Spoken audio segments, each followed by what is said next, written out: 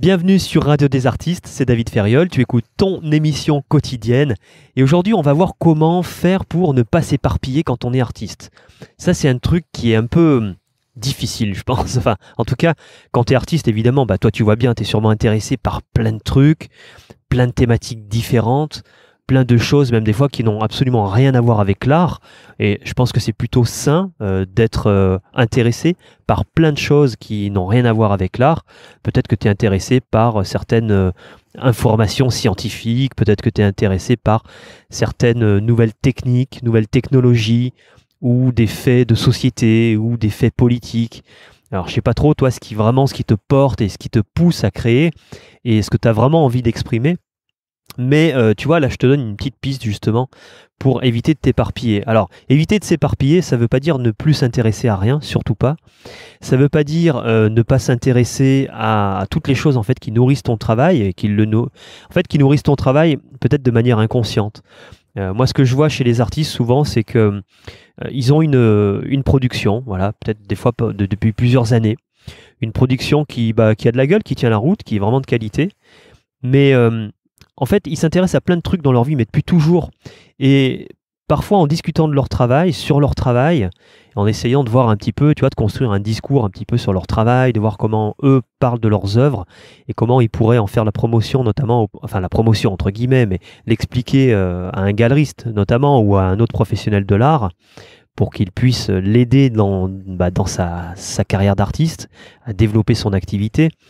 Souvent, on se rend compte ensemble que ils ont même pas fait le lien, ces artistes-là, entre les choses qui les passionnent depuis des années et parfois des sujets sur lesquels ils sont allés très très loin, mais de manière personnelle parce qu'ils étaient juste intéressés par le truc. Sujets qu'ils ont abandonnés peut-être depuis plusieurs années et en fait qui ressortent dans leur propre production, dans leur propre travail artistique. Donc c'est assez rigolo de voir comment tout ça se passe de manière inconsciente souvent et comment on voit bien qu'on ne maîtrise pas cette part de création et qu'il y a beaucoup de mécanismes inconscients qui entrent en jeu là-dedans. Et justement, peut-être que toi, ta problématique, c'est de te sentir éparpillé dans le sens où, dans ta production, tu sens qu'il y a plein de choses différentes. C'est très varié. Et ça, c'est souvent d'ailleurs le problème du plasticien. Le plasticien est tellement intéressé aussi, alors plus qu'intéressé par des thématiques ou des sujets divers, il est intéressé aussi, c'est un touche-à-tout le plasticien. Il a envie de faire de la photo, de faire de la peinture, de faire de la sculpture, de faire un peu de tout. Et du coup, c'est un peu un bâton qui se met dans les roues, ce plasticien, parce que, alors bon, on l'appelle plasticien. Après, toi, tu fais peut-être ça et peut-être que tu t'appelles pas plasticien, mais tu vois, c'est vraiment inhérent au plasticien, justement, au positionnement du plasticien. C'est pour ça que j'en parle. J'ai fait une vidéo il y a très longtemps d'ailleurs sur ce mot plasticien qui, à mon sens, est un mot c'est un peu un mot fourre-tout, quoi. C'est un peu un mot pour dire moi je suis un artiste éparpillé, je fais de tout, je m'intéresse à plein de trucs, je touche à tout, je suis un peu de partout, on a du mal à me mettre dans une catégorie, alors voilà, on a inventé cette catégorie plasticien et je me mets dedans, comme ça je suis tranquille et on m'emmerde plus. Voilà, bon bref, pourquoi pas. Mais n'empêche que tu restes éparpillé. Et ça pose un problème en fait. Alors, quel problème ça pose d'être éparpillé?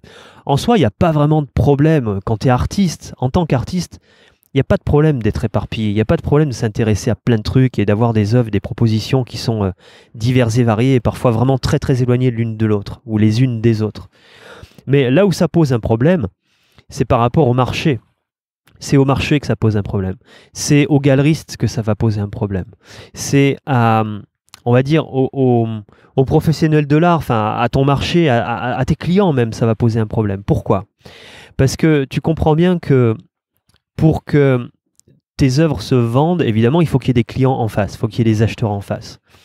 Mais tu comprends bien que chaque acheteur a des choses qui l'intéressent, tu vois, et un acheteur, je sais pas moi, d'art contemporain va pas être forcément intéressé par des pièces d'antiquité de Chine, tu vois, des trucs chinois qui ont plusieurs millénaires, quoi. C'est pas du tout le même délire, il va pas s'intéresser aux mêmes choses. Comme un acheteur qui va s'intéresser à, je sais pas, de la peinture abstraite, il va pas forcément s'intéresser à de la photographie sur des thématiques hyper contemporaines ou des problématiques hyper contemporaines de la photographie. Donc, alors, pourquoi pas, ça peut, mais tu comprends bien que Enfin, on voit bien les profils de grands collectionneurs notamment, on voit bien que ce sont des ultra spécialistes. Ils sont intéressés par un type d'art en particulier et ils construisent une collection autour, en fait, comme si comment dire, le type d'art était une colonne vertébrale et ils construisent leur collection autour de cette colonne vertébrale-là. Et donc tu comprends bien que si toi tu veux avoir en face de tes œuvres des acheteurs, il faut absolument que tes acheteurs puissent, qui eux sont dans une catégorie, tu vois, l'acheteur en face de toi, il est vraiment dans une catégorie d'art particulier, et donc il faut que cet acheteur qui est en face de toi, en face de ton œuvre, corresponde à ton œuvre, et donc il faut que ton œuvre, en fait, corresponde au type d'art que l'acheteur veut en face. Alors le problème quand tu es un artiste comme ça qui s'éparpille au niveau de sa production, c'est que tu vas avoir énormément de mal à trouver ton public, à trouver tes acheteurs, parce que tu vas avoir en fait autant de fois plus de travail par rapport aux autres artistes, hein, je parle, par rapport à un artiste qui lui ferait que de la peinture dans le même style pendant toute sa vie. Bah, toi tu vas avoir beaucoup plus de mal à trouver ton acheteur en fait, parce que tu vas devoir trouver tes acheteurs.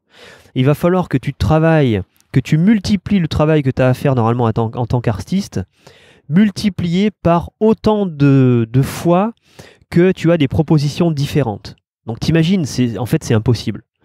C'est impossible. Alors, moi il y a une seule solution que je connais, qu'on avait mise en place avec un artiste que j'avais accompagné l'année dernière, qui était vraiment un artiste qui, alors lui qui se disait plasticien justement parce qu'il avait du mal à ne pas s'éparpiller dans sa production. Presque maladif quoi, hein. C'est vraiment, enfin moi je dis ouais c'est vraiment maladif ce truc là. Je dis pas que c'est pas bien, attention, mais maladif dans le sens où c'est tellement incontrôlable que lui il pouvait pas faire différemment, il pouvait pas faire autre chose, c'était comme ça. Donc la seule stratégie que tu peux utiliser à ce moment-là, puisque tu comprends bien que tu peux pas trouver autant de clients différents qui s'intéressent à des œuvres d'art complètement différentes les unes des autres autour de toi, c'est très difficile de faire ça. Donc l'idée c'est d'arriver, et tu vas voir qu'on va rejoindre finalement la démarche artistique dont on parle là en ce moment, c'est d'arriver à trouver le lien qui existe à travers toutes tes propositions. Alors évidemment le lien c'est toi, puisque c'est toi qui es à la source de la création de toutes ces œuvres qui sont des œuvres vraiment différentes les unes des autres. Quand je dis différentes, c'est vraiment déjà en termes esthétiques, elles sont différentes, mais aussi en termes de proposition, hein. C'est-à-dire, ça parle vraiment d'un autre truc, quoi. Ton gros défi pour toi, si tu es dans ce cas-là, c'est de trouver le lien qui existe entre toutes ces œuvres. Qu'est-ce qui les réunit? Quelle est la colonne vertébrale finalement qui existe? Parce qu'il y a réellement une colonne vertébrale. Tu es au centre de cette colonne vertébrale-là, puisque c'est toi qui produis tes œuvres. Mais cette colonne vertébrale-là, elle t'a servi en fait à construire toute ta proposition artistique, même si ta proposition artistique est très variée. Donc l'idée c'est d'arriver à te poser un petit peu, de prendre un papier, prendre ton carnet, je sais pas, de quoi noter, hein, ce sur quoi tu notes d'habitude, et te poser avec cette question-là. Parfois ça demande de mettre toutes ces œuvres un peu devant soi, alors soit des images de tes œuvres, parce que tu as peut-être déjà vendu, hein, certaines œuvres elles sont plus là, mais d'avoir comme ça un regard sur l'ensemble de tes œuvres. Tu peux faire ça même carrément depuis le début, hein, c'est-à-dire prendre les œuvres, vraiment tes œuvres majeures, celles qui sont les plus importantes à tes yeux, celles qui ont le plus de sens pour toi, peut-être les plus réussies. Alors pas que réussies esthétiquement, mais esthétiquement et aussi sur le plan sur tous les plans de l'œuvre. Toi, c'est à toi de définir de quelle manière tu conçois qu'une œuvre est réussie ou pas, ok, vaut le coup ou pas, est une œuvre même majeure ou pas. Ça, on en a parlé dans l'émission d'hier ou avant-hier, je sais plus. Une fois que tu as toutes ces émissions, pas ces émissions, mais ces œuvres devant toi ou en tête, mais c'est vraiment bien de les avoir devant soi, tu vois, des photos, des images, je sais pas, même les œuvres en vrai, d'essayer de tisser le lien, d'essayer de voir, de comprendre qu'est-ce qu'il y a qui lie ces œuvres-là, mais vraiment un truc profond, peut-être un questionnement, peut-être une incertitude. Et je pense que c'est un truc qui te touche toi directement, c'est-à-dire quelque chose qui est peut-être refoulé au niveau de ton inconscient. Si tu n'en as pas encore pris conscience, du coup, c'est que c'est caché dans ton inconscient, et c'est pour ça que tu comprends pas pourquoi tu as toujours fait des œuvres complètement disparates les unes des autres. Enfin, vraiment un truc, une proposition. Il semble ne pas y avoir de logique, mais le truc c'est qu'il y en a une, et c'est ça le cadeau pour toi, c'est qu'il y a une logique à ça, il y a un lien, il y a une colonne vertébrale autour de laquelle se sont construites toutes ces œuvres-là. En faisant cet exercice, en fait, tu es en train de travailler sur ta démarche artistique d'une certaine manière, mais le problème, c'est que tu le fais un peu à l'envers. Donc ça, on en avait parlé aussi, je t'avais dit, tu vois, la démarche artistique, il vaut mieux la mettre en place avant de produire que de la mettre en place après de produire, parce que le risque, c'est de coller un discours un peu, un papier cadeau autour d'un truc, tu vois, qui aurait un peu ni queue ni tête, quoi. Et en faisant ça à l'envers, en fait, tu convaincras personne, même pas toi-même. Là, c'est un peu différent, ce dont je suis en train de te parler. C'est pas juste de trouver une explication entre tes œuvres, mais c'est vraiment de trouver la source qui lie ces œuvres-là, en fait. Une vraie colonne vertébrale, le vrai truc qui fait que un truc très très profond, une vraie réflexion très profonde, ça va peut-être te demander plusieurs jours, ça va peut-être te demander plusieurs semaines, mais vraiment d'arriver à poser ce truc-là et à comprendre ce qu'il y a derrière, à comprendre quel est ce chemin sur lequel tu marches depuis peut-être depuis le début que tu crées, peut-être même depuis avant que tu aies commencé à créer et que tu te sois appelé artiste, d'arriver à poser ce truc-là, de se poser déjà avec, tu vois, de se l'approprier, ce sens, cette colonne vertébrale, et d'aller loin avec ça.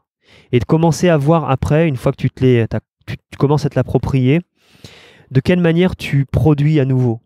C'est-à-dire au niveau de t'as des nouvelles œuvres qui vont arriver, et elles vont arriver en cohérence avec cette colonne vertébrale-là.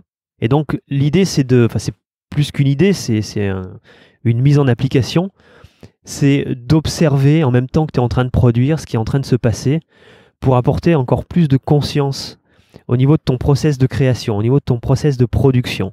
C'est là qu'est la force de la démarche artistique, en fait. C'est qu'à partir du moment où tu as décidé de ta direction, et là je parle de la direction de ton travail, à ce moment-là, tes œuvres prennent complètement une autre gueule, tes œuvres prennent complètement un autre rôle, et en fait, il y a un vrai rôle de l'œuvre d'art, il y a un vrai rôle de cette œuvre-là dans ta vie à toi.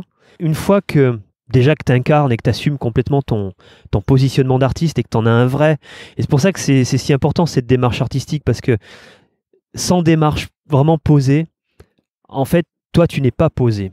C'est-à-dire que la démarche artistique te permet aussi de travailler sur ton positionnement d'artiste, sur ton positionnement plastique, oui, sur toutes tes réflexions plastiques et le sens de ces réflexions-là, le sens, la direction de tes recherches artistiques, la direction de tes productions, évidemment, mais ça te fait travailler sur ton propre positionnement, toi, en tant qu'artiste. Et on peut aller même plus loin, parce que qu'est-ce que c'est le positionnement en tant qu'artiste, finalement? Ton positionnement d'artiste, c'est quoi?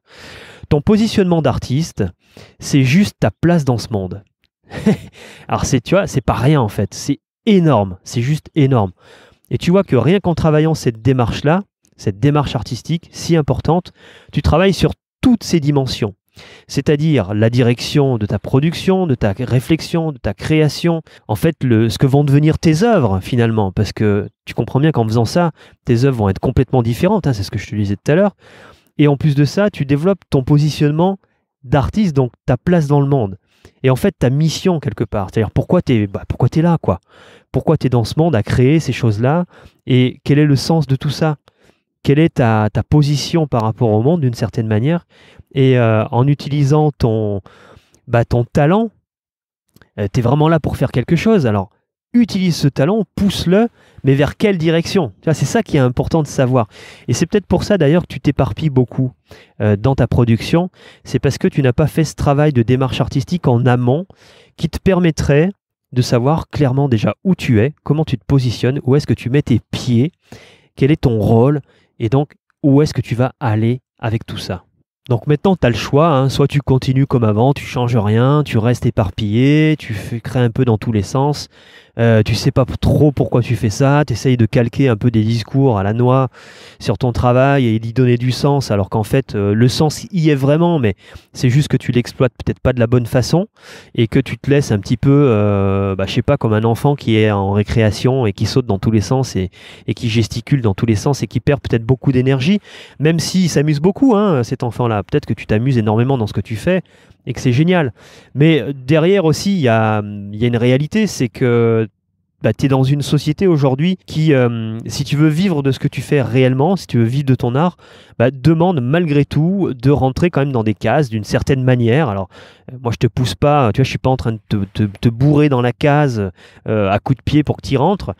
C'est pas du tout ça, c'est ta responsabilité, c'est à toi de choisir où est-ce que tu as envie d'être. Mais après, il faut pas se plaindre que tu vis pas de ton art, que ouais, c'est trop difficile de vivre en tant qu'artiste, c'est pas possible, c'est machin, il y a trop de concurrence, il y a trop de trucs, il n'y a pas assez de machin, il n'y a pas assez de bon bref. Tu vois, c'est toujours la faute des autres, c'est toujours la faute de l'extérieur. Alors qu'en fait, c'est juste pas la faute, parce que l'idée, c'est pas, j'ai pas envie de te culpabiliser, mais c'est juste de te faire comprendre que si vraiment tu es en galère et qu'aujourd'hui, si tu t'éparpilles comme ça, c'est juste de ton fait. C'est juste parce que t'es pas allé jusqu'au bout dans ton travail d'artiste. Je veux dire, le travail d'artiste d'aujourd'hui, souvent on a une image de l'artiste un peu romantique, un peu une image de voilà, moi je crée et puis les gens vont m'acheter à un moment donné. Non, ça suffit plus aujourd'hui, ça suffit pas. Parce que oui, effectivement, on est dans un monde où il y a de la concurrence, où il y a beaucoup d'artistes, où il y a un marché très particulier, il y a un fonctionnement du marché, des fonctionnements de marché avec un S, parce que le marché de l'art, il n'y en a pas qu'un, il y en a plusieurs. Il y a plusieurs stratégies aussi pour atteindre ces marchés-là, mais n'empêche qu'il faut à un moment donné te caler par rapport à ça, tu vois, t'aligner par rapport à ce qui existe et qui te permettrait de vivre de ton art. Être artiste, c'est génial. Avoir un vrai positionnement, c'est impératif. Savoir où est-ce que tu vas avec ton travail et quel est ton rôle dans ce monde-là en tant qu'artiste et en tant qu'être humain, en fait, c'est incontournable. Voilà. Et maintenant, il faut ajuster aussi tout ça à la réalité de la société et intégrer en fait ta mission dans cette société. Parce que si tu as une mission en dehors de l'humanité, finalement c'est que tu n'es peut-être plus un être humain, j'en sais rien. Très certainement que ta mission en tant qu'artiste, elle s'inscrit dans cette avancée de l'humanité, on est d'accord? Donc tu es bien, même ce truc-là, même cette mission, elle est bien intégrée dans la société, dans les sociétés. Donc pour que ça fonctionne et que tu puisses en retirer des fruits, toi, c'est-à-dire vivre confortablement de ce que tu fais, parce que c'est quand même, je sais pas, c'est quand même con d'être talentueux, d'être un artiste juste qui crée des choses géniales, qui a un vrai message à porter, qui peut vraiment apporter une amélioration à ces sociétés, à cette humanité, et ne pas être nourri de ça. Et nourri, c'est sur tous les plans. Alors nourri, tu l'es sur le plan humain, sur le plan du cœur, sur le plan des émotions, etc. Très certainement. Mais nourri aussi sur le plan financier. Je crois que c'est un peu juste important, quoi. Sinon, tu vas faire quoi? Crever la gueule ouverte, te limiter dans ton art parce que tu peux pas acheter tel ou tel truc. Non, l'idée, c'est d'arrêter de se limiter. Tu es un être illimité, bien au-delà de ce corps physique, et ça c'est prouvé aujourd'hui par la science. Je dis aujourd'hui, mais depuis déjà des dizaines et des dizaines d'années, c'est bon, on a compris. Alors on l'appelle l'âme, on l'appelle Dieu, on l'appelle je sais pas, la source, on l'appelle ce qu'on veut, on s'en fout. Tu es illimité, et de toute façon tu le sais très bien. Il y a une part de toi qui le sait, puisque tu touches à ça à chaque fois que tu crées vraiment une art et que tu es à fond dedans. Donc il n'y a même plus à discuter sur ce truc-là. Tu es illimité, tu as un talent illimité, tu as quelque chose vraiment à faire dans ce monde, donc stop, on arrête de se limiter, on arrête de se faire croire qu'il y a des barrières, qu'il y a des freins, qu'il y a des trucs. Non, c'est bon, on va au-dessus de ça, on explose, et tu te donnes toutes les capacités pour pouvoir enfin réussir. Et réussir quoi? Réussir ta carrière d'artiste. Déjà, ça commence par là peut-être. Te prouver que tu en es capable, prendre cette responsabilité et assumer derrière le succès que tu vas avoir. Oui, tu vas en avoir, tu vas avoir du succès, ton truc ça va marcher. Ah ouais, tu peut-être que tu n'y croyais pas, mais en fait c'est possible. Et c'est carrément possible pour toi dès demain. Mais il suffit d'en prendre la responsabilité. Il suffit déjà de commencer à travailler vraiment sur cette démarche artistique et de donner une autre dimension à ta proposition. Alors maintenant, si tu veux aller plus loin dans cette démarche artistique, peut-être que tu te poses un peu des questions. J'ai fait une émission il y a 3 jours, une émission de plus de 50 minutes sur la démarche artistique, et vraiment qui t'aide pour ça, sur ce plan-là. Donc voilà, je t'invite à aller écouter cette émission. Tu as le lien dans la description, je vais y arriver. Tu auras accès à cette émission où je t'explique tout sur la démarche artistique, et même tu vois, on va pouvoir aller plus loin ensemble. Donc vraiment fais-le, intéresse-toi à cette démarche artistique, à ton positionnement d'artiste, à ta mission en fait. Tout ça, ça doit être vraiment connecté, ça doit être cohérent. Et c'est ça qui va donner ta puissance derrière. Et si je te dis, c'est ça qui va te faire créer des œuvres aussi, des œuvres vraiment, ce que j'appelle des œuvres majeures. Un truc qui va te bouleverser toi déjà dans ta vie d'artiste, toi dans ton cœur, qui va bouleverser tes clients, qui va bouleverser les acheteurs ou peut-être tes futurs acheteurs si tu n'as pas encore d'acheteurs, bouleverser les galeristes et vraiment commencer comme ça à booster ta carrière et à impulser quelque chose qui était peut-être en sommeil, qui est très certainement en sommeil, parce que cette capacité-là, elle peut encore et encore et encore se développer et devenir, c'est exponentiel ce truc. Même pour un artiste qui est déjà connu et qui fait des trucs extraordinaires, quand il met encore plus de précision dans sa démarche artistique, quand il met encore plus de sens dans sa mission, dans son positionnement d'artiste, plus il travaille là-dessus et plus ça devient énorme ses productions. Voilà, donc pour aller plus loin, je te laisse cliquer dans la description de cette émission. Tu as le lien pour l'émission dont je t'ai parlé, là, l'émission de plus de 50 minutes où on va vraiment loin au niveau de la démarche artistique. Et sinon, on se retrouve demain pour la prochaine émission. Salut!